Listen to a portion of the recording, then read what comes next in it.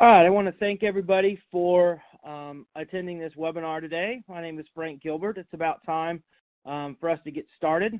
So my plan for the next 20 minutes or so is to run through some of the basic interface and features of DyKnow Cloud, just to get you guys up and running. And then we'll also have some time for Q&A as we go through the session, as well as at the end of the presentation. So just a reminder, this call is being recorded, so you'll be able to have a copy of the recording once the webinar is finished.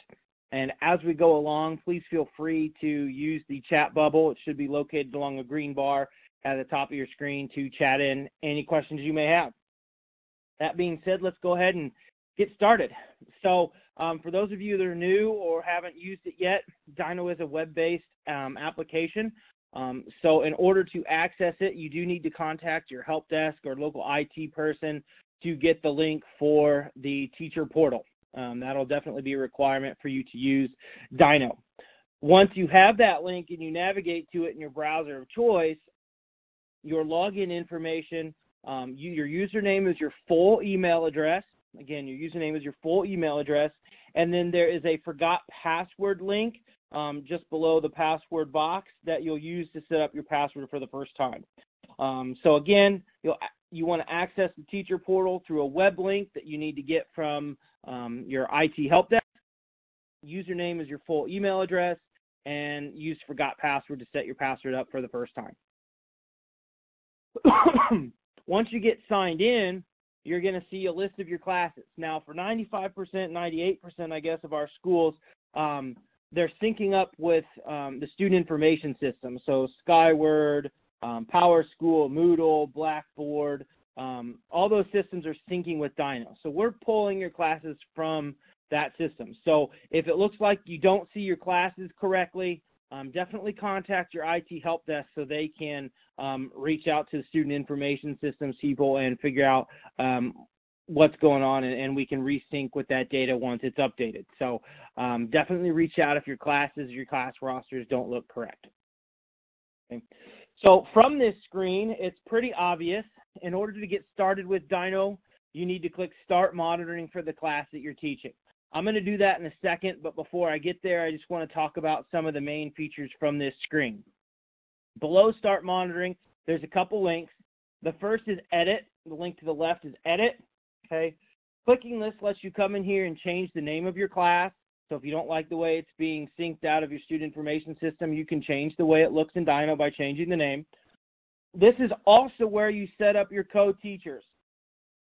Okay, so if you're co-teaching, team teaching, you got a sub coming in, you've got, if you want the principal or a library tech or somebody to be able to monitor alongside of you at the same time, you do that by setting up a co-teacher. Setting up a co-teacher is easy. You click on the Add Teacher button. You type in the name of the teacher. Once the name appears, you go ahead and just click on the name, and that's going to load them in as a co-teacher. Okay. We had a question. You can only have one co-teacher at a time, which means 2 total teachers of the class at the same time. But we definitely have an enhancement and some research in there for more than 2 or more than 1 co-teacher, I should say. So thanks for asking that. At this point, it is only 1 co-teacher at a time. Okay. So if you don't, when you don't need a co-teacher anymore, you can remove the teacher from your class by clicking the red X and confirming, and then now you're just the primary teacher of the class again. You'll notice on this screen also there is a section for managing students, just like you do the co-teacher. We do not recommend doing this. Again, 98% of our customers are syncing rosters with their student information system. So if you come in here and try and manually change things here, it's a really good chance that the next day everything's going to be reverted back. So the proper way to manage students is to reach out to your help desk or the registrar and make sure those changes are made in your student information system so DyKnow can sync up properly. So the only time you would really use this would be for some custom classes. Okay. All right. The other link here below Start Monitoring is View Analytics. So a lot of you probably know that when you start monitoring, DyKnow does record the information, the websites the students are going to, the applications that the students are using. DyKnow's recording all that once you click the Start Monitoring button. Okay, all of that information is then accessible through this View Analytics button, and you can see here what it looks like. Okay, so I'm getting a classroom view of all my students. There's a drop down here where you can change that to individual students. Okay, and there's also a drop down here for date range. So if you want to change the dates of when you're seeing the data, you can do so for today, the last 7 days, the last month since the start of class, or any custom range. So if you just want to see what they're doing 2 weeks ago, you can do that. Okay, lots of power and information here just by clicking on Start Monitoring. You can let DyKnow do the work of capturing what the students are doing. You don't have to try and catch them in class. You can focus on teaching your content, and then you can review this afterwards. All of this data is also printable. Okay, there's a print button here. I know as a parent, when I go to a parent-teacher conference, I like to know what my kid's doing in class. And that doesn't have to be a negative thing. That's a positive and a negative sometimes. So there could be really cool, interesting websites that the students are taken to, that are going to, that are very educational, that could be fun to see. So sharing this information doesn't necessarily always have to be about, catching students in the act of doing something they're not supposed to. So that print button will allow you to do that, and you can take it to the office or to parent-teacher conferences or what have you. I'm going to go back to my list of classes here. Okay. The last thing then on this view that is important to note is going to be the ability to combine classes. So there are lots of times where you might have inclusion classes or honors or special needs classes. These are separate in your student information system for grading purposes. So when DyKnow syncs, they show up as two separate classes, kind of like I have here. But you meet with them at the same time every day, and all the students are with you. So what you need to do is combine them into one so you can monitor all at the same time. You can do that by clicking Combine Classes here in the upper right. Okay, when I click Combine Classes, okay, it gives me the option to enter a class name, so whatever I want the name of the class to be. Find class. And then I just check the box for the class rosters that I want to combine into one. When I'm ready, I click Save. Now, keep in mind, you're going to get this pop-up. This is a permanent combination. So you only want to do this for those classes that you meet with every day of the semester together as one. You don't want to just randomly combine your math class with your English class or something like that if they're not supposed to be combined. This is a permanent combination and can't be uncombined. So just be aware of that. All right. So let's get into the meat and bones of DyKnow then. I'm going to go ahead and click Start Monitoring. And when you start monitoring, okay, what you're going to see is DyKnow's going to pop up and it's going to load thumbnails of your student screens, and it's going to load an activity tracker on the right-hand side. Now, I'm not going to go into a lot of detail on these. I'm just going to hit the high points. But the thumbnails update every 60 seconds. Okay, we don't want to crash networks, but you can refresh them from this refresh circle, or you can hover over a student thumbnail and click a refresh button there. Also, under the student thumbnail is the blue big view box. So you can click on the big view, and what it's going to do is it's going to launch a more detailed view of that student's device. So if you really want to see what types of cookies the student's looking at, you can dive right in. Now I'm getting hungry. Okay. I also like to use this for a presentation tool because I don't have to take time for students to come to the front of the room, connect up to the projector, and try and adjust graphic settings. I can pull up a student's thumbnail, project it from the big view, and then I can click the X and I can go to my next student and go to the big view, and the next student go to the big view, and it saves me a bunch of time in class. Okay. This activity tracker over here on the right, that's the real-time view of what students are doing. okay? So unlike the thumbnails that are adjusting every 60 seconds, this is real time, and this is also what's being recorded, okay? So you've got that. As long as you click that start monitoring, this activity tracker is recording student activity. Now, we still want to be able to keep the students focused in class. That's where this modify blocking button comes in. Modify blocking is what lets you set up these classroom rules. So I'm going to click modify blocking, okay, and show you a couple of examples of how these are set up. Anytime you create a blocking plan, it is saved. You can reuse it and reinforce it in any class, but you do have to apply it in each class. It does not stick between classes. You have to come in here and reapply it each class. I'll click on the drop down here, and I've got a blocking plan here. You've got two choices, allow only and block only. We really emphasize choosing the allow only plan, okay? Because with allow only, you don't have to guess what your students are doing, okay? You put in where you want the students to go, and everything else gets blocked. So in this example, I'm wanting them to go to Google Chrome, Chromebook schools. That's very, very important. They can't use the device if you're not letting them use Google Chrome. So always make sure that's in the applications. And then for websites, I just type in the domain of the website, abci.com, apexlearning.com. If I want to put it a new one, I just type it in, national, and it's already in my list. Okay, so there's nationalgeographic.com. If it's a website that's new that you've never used before, you'll just click Add Website once you finish typing it in. Note, I did not put in the www or anything after the .com. I don't need that. DyKnow acts as a screen reader. Okay, whatever, as long as this portion is up here in the URL bar somewhere, the website's going to work. Applications is the same way. If I want to allow Word, I can just type in the application, and I can put it in my list. Okay. Block only, again, it's the same way, except you're choosing what you want to block on the students' machines. It's a lot more guesswork, but it has its advantages sometimes. Say you're in a math class, you don't want them to use calculator or something like that. So it does have its advantages. Okay. Blocking plans are applied to the entire class unless you come up here and click on Turn on Segmented Blocking.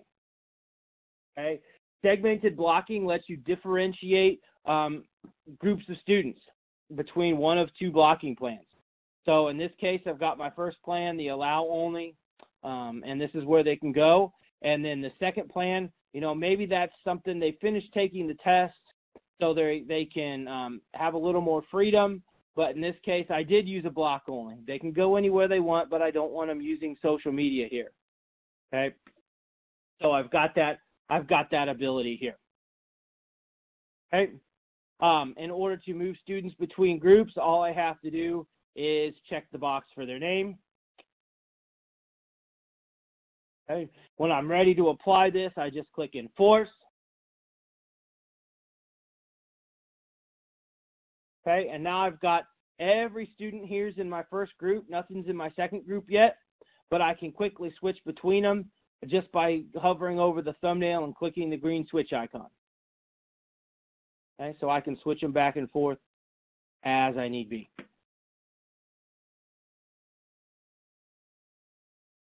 Another very beneficial feature, probably one of my other favorites, is the attention bell. It's over here by the activity tracker. Okay, this attention bell lets you send messages and open web pages on student devices. Okay, so it's very handy to get students' attention and to save you some time in class. The way it works is you click on Send a Message.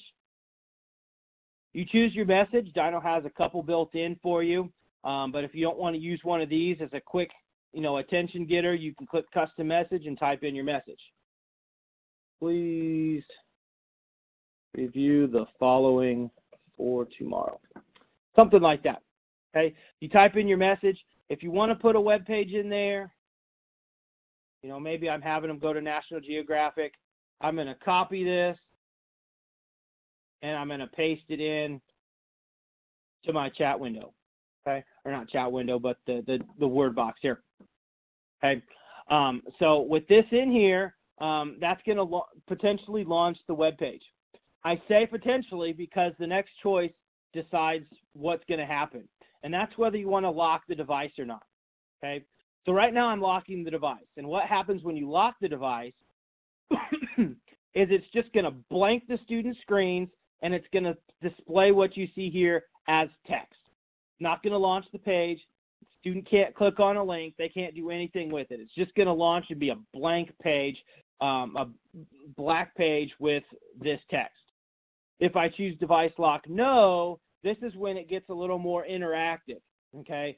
So with device lock no, it's just going to pop up a box in the upper right-hand corner of the student's window. They can read the message. They can click on the link, but it also launches the link automatically. So that's important. You know, if you want these students to be at a web page, you just copy and paste it in here, device lock no, and then you select your students and you click send.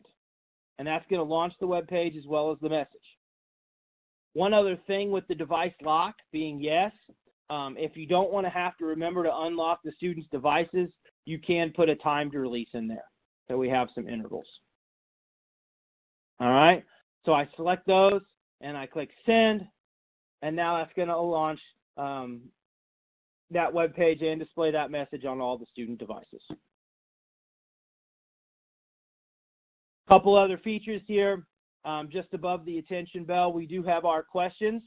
Okay, this is a polling feature. I'll emphasize it's for polling and feedback. It is not for quizzing or testing. We do not store the results or review the results later. It is a just-in-time feature that you can ask a question to students, and as they respond, you can review the results and use those results to help determine how to proceed with your teaching. The way it works is you click Ask a Question. Okay, I'll just pop up an example here, but as you can see, I can send a question as it is, review and edit an existing question, or create a new one. Okay, when you're creating a new one or editing one, you just type in what you need here. It's the question or the statement. Choose if it's multiple choice, true, false, or yes, no. Type in your answer choices. You can mark if one's correct so you get a quick glance of seeing who got it correct. And then you click send. Okay? Clicking send, as the students respond, what's going to happen, okay, is along the right-hand side, the answer choices are going to pop up here. Okay, so in this case, I got 2 students out of my class that answered correct and 2 that got it wrong. That immediately tells me 50% of my class doesn't understand the content that's going on, and I can react to that accordingly. It is anonymous. By default, we want to have students answering truthfully, but if you need some more details, you can click on one of the responses and see who answered that. And finally, just above that is the check for understanding box. This is pretty similar. It's not a specific question. It's just a request where students can respond, I get it, I'm not sure, I don't get it yet, and those responses come back to you as a donut chart. So I'll click request here, and you see I've got a gray donut chart, but as the students respond, things are going to populate in here. Okay, so I got a couple students that say I get it, and 2 one's I'm not sure, one I don't get it yet. How familiar is that? We had 2 students with the poll that got it right and 2 that got it wrong. So maybe those are lining up. Now, students can voluntarily submit their status at any time as well. Chromebooks have a DyKnow swoosh icon up to the right of the URL bar, and then PCs and Mac have that DyKnow swoosh both in the taskbar and the applications menu bar.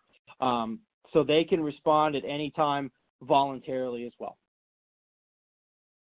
And with that, you have your overview of DyKnow Cloud.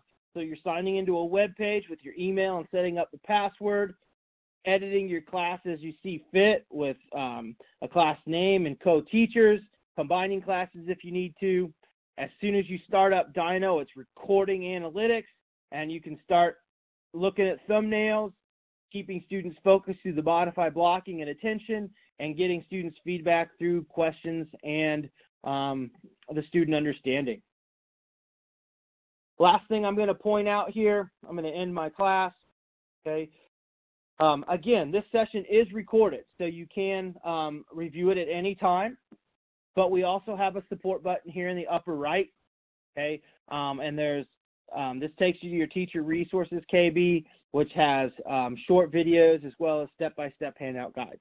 So I want to thank everybody for attending our webinar today. We do have another one coming up on the 14th, also at noon.